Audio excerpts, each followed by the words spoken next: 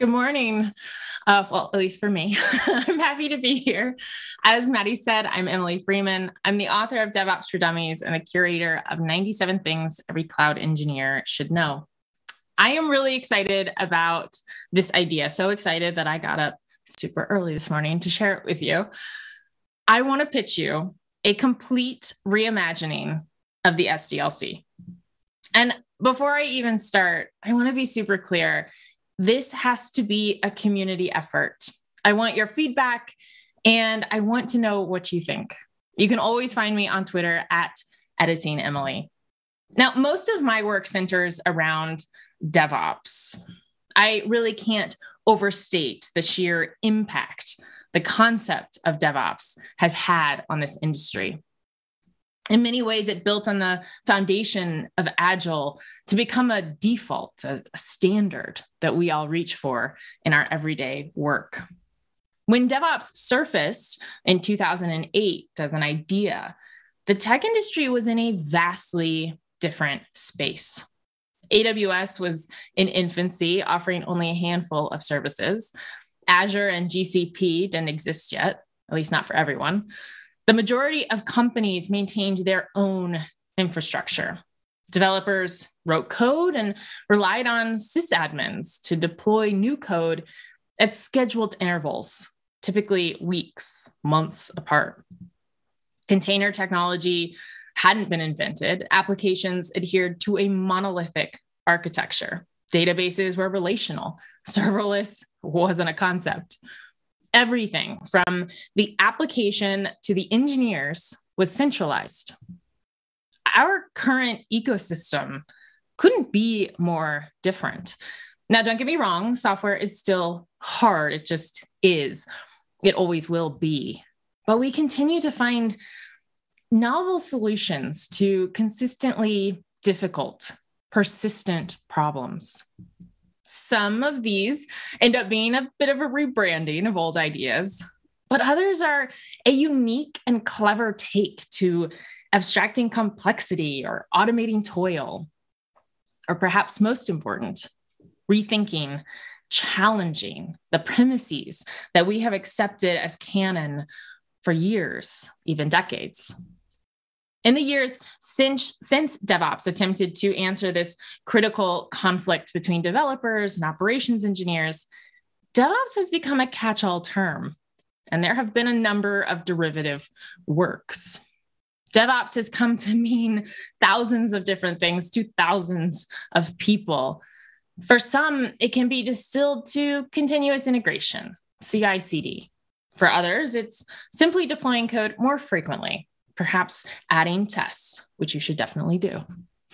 For others, still, it's organizational. They've added a platform team, even a questionably named DevOps team, or have created an engineering structure that focuses on separation of concerns, leaving feature teams to manage the development, deployment, security, maintenance of their siloed services. Whatever the interpretation, what's important is there isn't a universally accepted standard of what DevOps is or what it looks like in execution. It's a philosophy more than anything else, a framework that people can utilize to configure and customize their specific circumstances to modern development practices. And often everyone feels they're doing it right. The one characteristic of DevOps that I think we can all agree on is that it attempted to capture the challenges of the entire software development process. None of the derivative works have been that ambitious. They typically focus on only a segment of software delivery. It's that broad umbrella, that holistic view that I really want to breathe life back into. The challenge we face is that DevOps is an increasingly outmoded solution to a previous problem. Developers now face cultural and technical challenges far greater than how to more quickly deploy a monolithic application.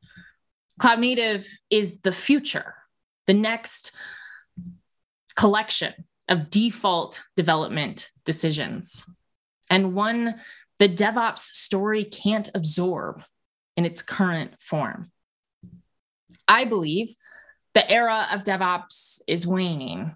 And in this moment, as the sun sets on DevOps, we have a truly unique opportunity to rethink, rebuild, even replatform.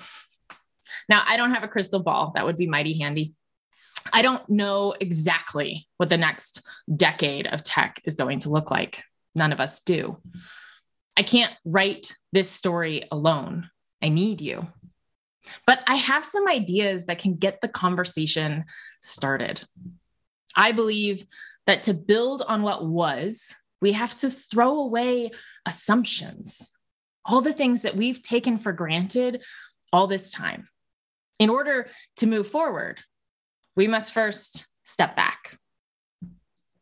The software or systems development lifecycle, what we call the SDLC ubiquitously, has been in use since the 1960s.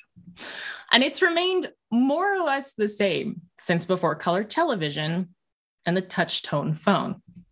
Over the last 60 years, we've made tweaks and slight adjustments, massaged it, zhuzhed it even.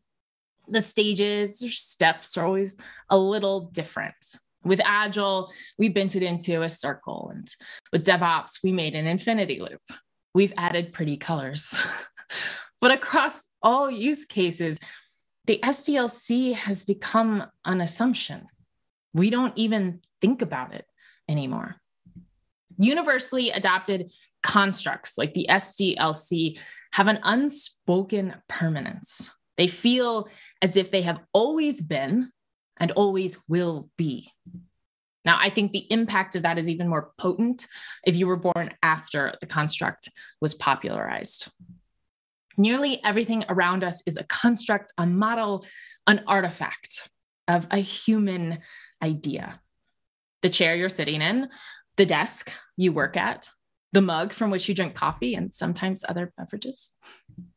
Buildings, toilets, plumbing, roads, cars, art, computers, everything. The SDLC is a remnant, an artifact of a previous era, one in which software security was a physical concern and women were called computers. I think we should throw the SDLC away, or more accurately, replace it. Replace it with something that better reflects the nature of our work. A linear, single-threaded model designed for the manufacture of material goods cannot possibly capture the distributed complexity of modern socio-technical systems. It just can't. And these two ideas aren't mutually exclusive, that the SDLC was industry-changing, valuable, and extraordinarily impactful, and that it's time for something new. I believe we're strong enough to hold these two ideas at the same time, showing respect for the past while envisioning the future. An infinity symbol is widely used to visualize the DevOps toolchain. It was a way of more or less bending the SDLC into a loop through which companies could iterate. And like the SDLC, it implies a linear flow, as in step one, you plan and create, then you develop, then you verify and test and build, and on and on and on. The DevOps interpretation of the SDLC still does not allow for a pause, a pivot, a loop back as required. Now, I don't know about you. I have never had a software project go smoothly. Not in my life, no matter how small, even if I'm the only person working on it. Software development is chaos. It is a study in entropy, and it is not exactly getting more simple. The model with which we think about software development must capture the multi-threaded, non-sequential nature of our work. It should embody the roles engineers take on and the considerations they have to encounter along the way. It should build on the foundations of Agile and DevOps and represent the iterative nature of continuous innovation. When I was thinking about this, and I took my time thinking about this, I was inspired by ideas like extreme programming and the spiral model. I wanted something that would have layers, threads even, a way of visually representing multiple processes happening in parallel. And what I settled on is the revolution model. I believe the visualization of revolution is capable of capturing the pivotal moments of any software scenario. And I'm going to dive into all the discrete elements in a moment, but I want to give you a moment to just have a first impression, to really absorb the idea. I call it revolution because, well, for one, it revolves. Its circular shape reflects the continuous and iterative nature of our work, but also because it is revolutionary. I am challenging a 60-year-old model that is embedded into our daily language. I don't expect this to be widely integrated into production workflows tomorrow. My mission in this is to challenge the status quo and create a model that I think more accurately reflects the complexity of modern cloud-native software development. The revolution model is constructed of 5 concentric circles, describing the critical roles of software development: architecting, developing, automating, deploying, and operating. Intersecting each loop are 6 spokes that describe the production considerations every engineer must consider throughout their work: testability, securability, reliability, observability, flexibility, and scalability. The considerations listed are not all-encompassing. If you're thinking that, you are correct. There are, of course, things not explicitly stated, but I figured if I put 20 spokes, some of us might get a little overwhelmed, myself included. You might also be wondering why operating is smaller than architecting. Is it less important? Definitely not. When I was designing this model, I looked at architecture for inspiration. The Guggenheim was one of the shapes that caught my attention, with the stunning circular ramp with which many of you are probably familiar or have walked. In a perfect world, this would be 3-dimensional, show layers, movement even. But any model, I believe, must maintain its meaning and integrity even in 2-dimensional visualizations. And thus, one of the roles had to be the smallest, and one of them the largest. I chose operating to be in the innermost part because I think it best represents the software process. When we're architecting, we're thinking abstractly, we're dreaming, we're designing, all things are possible. We aren't constrained. As we move through the software delivery lifecycle, we become more embedded in the system. Now, let's dive into each element. We have long used personas as a default way to divide audiences and tailor messages, to group people. Every company in the world right now seems to be repeating this mantra of developers, developers, developers. But personas have always bugged me a bit because the approach typically either oversimplifies someone's career or it needlessly complicates it. Few people fit cleanly and completely into persona-based buckets like developers and operations anymore. The lines have gotten fuzzy. On the other hand, I don't think we need to tailor messages so specifically as to call out the difference between, say, a DevOps engineer and a release engineer, or a security administrator versus a security engineer. But perhaps most critically, I believe personas are immutable. A persona is wholly dependent on how someone identifies themselves. It's intrinsic, not extrinsic. Their titles may change, their jobs may differ, but they're probably still selecting that same persona on that ubiquitous list we all see when registering for an event. I was a developer. I will always identify as a developer, despite doing a ton of other work in areas like DevOps and AIOps and DevRel. In my heart, that's my viewpoint. I think about problems from that perspective first. It influences my thinking and certainly my initial approach. Roles are very different. Roles are temporary and consistent, constantly fluctuating. If I were an actress, the parts I played would be lengthy and varied, but the persona I would identify as would remain an actor, an artist. Your work isn't confined to a single set of skills. It may have been a decade ago, but not today. In any given week or sprint, you may play the role of an architect, thinking about how to design a feature or service, a developer, building out a code, fixing out a bug, an automation engineer, looking at how to improve the manual processes that we often refer to as toil, a release engineer deploying code to different environments or releasing it to customers, or an operations engineer, ensuring an application functions in consistent, expected ways. And no matter what role we play, we have a number of issues to consider. The first is testability. All software systems require testing to assure architects that designs work, developers that code works, operators that infrastructure is running as expected, and engineers of all kinds that changes won't bring down the system. Testing in its many forms is what enables systems to be durable and have longevity. A system without tests is a disaster waiting to happen, which is why testability is first among equals at this particular roundtable.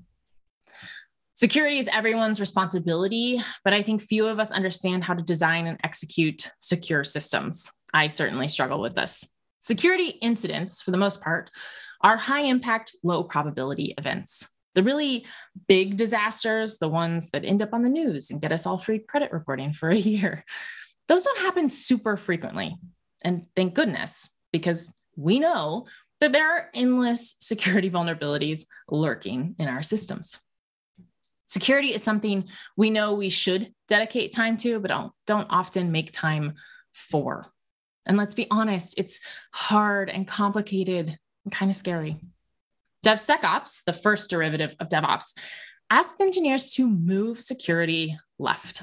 This approach meant that security was a consideration early in the process, not something that would block a release at the last moment. This is also the consideration under which I'm putting compliance and governance. I figure all the things that you have to call a lawyer about should just live together. Now, I'm being glib, but in all seriousness, these three concepts are really about risk management. Identity, data, authorization. The specifics of the situation aren't really important. What the question is who has access to what, when, and how? And that is everyone's responsibility at every stage and in every role. Site reliability engineering, or SRE, is a discipline, a job, an approach for good reason. It is absolutely critical that applications and services work as expected most of the time. That said, availability is often described or used as a synonym for reliability, and it's not. It's a single component of it. If a system is available, but customer data is out of sync or inaccurate, the system is not reliable. Reliability has 5 key components: availability, latency, throughput, fidelity, and durability. Reliability may be the end result, but resiliency, for me, is the journey, the action that engineers can take to improve reliability. Observability is the ability to have insight into an application or a system. It's the combination of telemetry and monitoring and alerting available to engineers and leadership alike. Now, there's an aspect of observability that overlaps with reliability, which is why they kind of live close together. But the purpose of observability isn't just to maintain a reliable system, though that is, of course, important. It's the capacity for engineers working on a system to have visibility into the inner workings of that system. The concept of observability actually originates in linear dynamic systems and is defined as how well the internal states of a system can be understood based on information about external outputs, which is fascinating. It's critical that when companies move systems to the cloud or utilize managed services, they don't lose visibility and confidence in their systems. The shared responsibility model of cloud storage, compute, and managed services require that engineering teams be able to quickly be alerted to, identify, and remediate issues as they arise. Flexible systems are capable of adapting to meet the ever-changing needs of the customer and the market segment. Flexible code bases absorb new code smoothly. They embody a clean separation of concerns, are partitioned into small components or classes, and are architected to enable not just the now, but the next. In flexible systems, chain dependencies are reduced or eliminated. Database schemas accommodate change well. Components communicate via standardized and well-documented application programming interface, or API. When I was considering this, I went back and forth on flexibility versus maintainability. But for me, flexibility more broadly encompasses these concerns. The only thing constant in our work is change. In every role we play, creating flexible solutions that will grow as the application grows is critical. Finally, scalability. Scalability refers to more than a system's ability to scale for additional load. It implies growth, a system's ability to mature and flourish over time. Scalability in the revolution model also carries the continuous innovation of a team and the byproducts of that growth. For me, scalability is the most human of the considerations. It requires each of us in our various roles to consider everyone around us, our customers who use the system and rely on its services, our colleagues, current and future, with whom we collaborate, even, honestly, our future selves. Software development isn't a straight line, nor is it a perfect loop. It is an ever-changing, complex dance. There are twirls and pivots and difficult spins. Forward and backward, engineers move in parallel, creating, I think, truly magnificent pieces of art. The issue is those moments of pure magic and artistry, the moments when we are our best, most put together selves, are fleeting. The prima ballerina falls in practice, sometimes during the show as well. The first chair violinist, a literal concert master, plays the wrong note. Your tests don't pass. Your code doesn't compile. Your work silently errors. It fails in production. You don't make that deadline. The PM is mad. It is chaos. It's not you. It's the computer. And here's why I think everyone gets mad and everyone gets stressed. We expect software, stunningly, to be a straight line, but it never is. It's like the progress bar our favorite internet service providers give us during outages. You'll have streaming back in 8 minutes, then 3 hours, then 2 minutes, then 2 days. We continue to measure progress in a straight line. Product launches are described as red, yellow, green. Now, I appreciate the Toyota production system and how much it is discussed in DevOps circles, but we are not making cars. This isn't a checklist, and once you attach the driver's side door, it's just always there. In no production line does attaching the door cause the catalytic converter to break, but your small change, that can bring down the whole system or slow down requests in an entirely different, decoupled service. I am passionate about this new model and approach because I believe it will help developers in their everyday work. Because how can we teach business leaders and product owners and scrum masters that prediction in software development and feature delivery is a bit of a fool's errand when the model we use is a straight line? Now, I don't expect this model to look exactly like it does now in 6 months. I would actually consider that a bit of a failure. I want your opinions and experiences to shape this. I am one person. But let's look at potentially what the revolution model could look like in practice.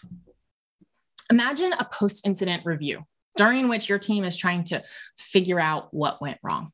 what went right, and everything in between. Let's say Mike was primary on call, but poor Mike has just had a baby and he's exhausted and slept through the alarm. Jose, a developer, woke up and after stumbling to the computer in the dark, read through the alert and opened the monitoring tooling. He quickly realized the database was throwing hundreds of exceptions. Initially, Jose assumed something had been configured incorrectly. It must have been a provisioning issue.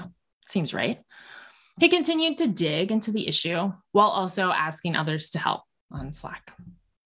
Jose was able to access a graph that showed a spike in database activity and compared that to changes in the application made around the same time. Aha! Just kidding. It's never that easy. What is? But here's the clue. Every recent database transaction shared the same article ID. Turns out the comments on a particularly polarizing article exceeded the limits originally provisioned for DynamoDB. The immediate fix was to set the limit impossibly high until morning, when the operations engineers could properly enable autoscaling. During the post-incident review, while talking about all of this, a few developers involved noticed there were no uniqueness constraints stored in the database. Development time was allocated during the next sprint to allow for duplicate writes. This map, this revolutionary model, gives internal and external stakeholders, including customer-facing, non-technical colleagues, the necessary context to understand any given process. It's even more powerful when explaining delays and incidents, complex setbacks. I believe the next 10 years of tech will be focused on developer experience. How do we make development better, faster? Yes, but also more enjoyable. How do service providers abstract complexity without exaggerating simplicity or obfuscating observability? How do we innovate not just in our technology, but also how we think about software, how we model it? I can't wait to hear what you all think of this new model and approach to software delivery, this replacement of the SDLC. I'm excited to see how it changes and adapts to all the scenarios we face in software development, and how engineers in every role and at every organization tailor it to meet their specific constraints and challenges. I believe that this is just the revolution to get us started. Thank you so much for having me.